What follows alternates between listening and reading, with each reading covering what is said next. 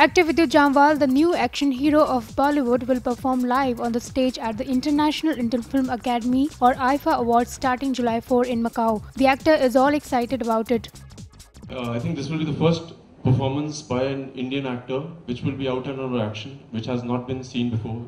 Like I said, though no harness, no cables will be used, and I'm very honored that they've considered me to be the action star and they've asked me to come, and we'll be doing a very good job, that I can assure you.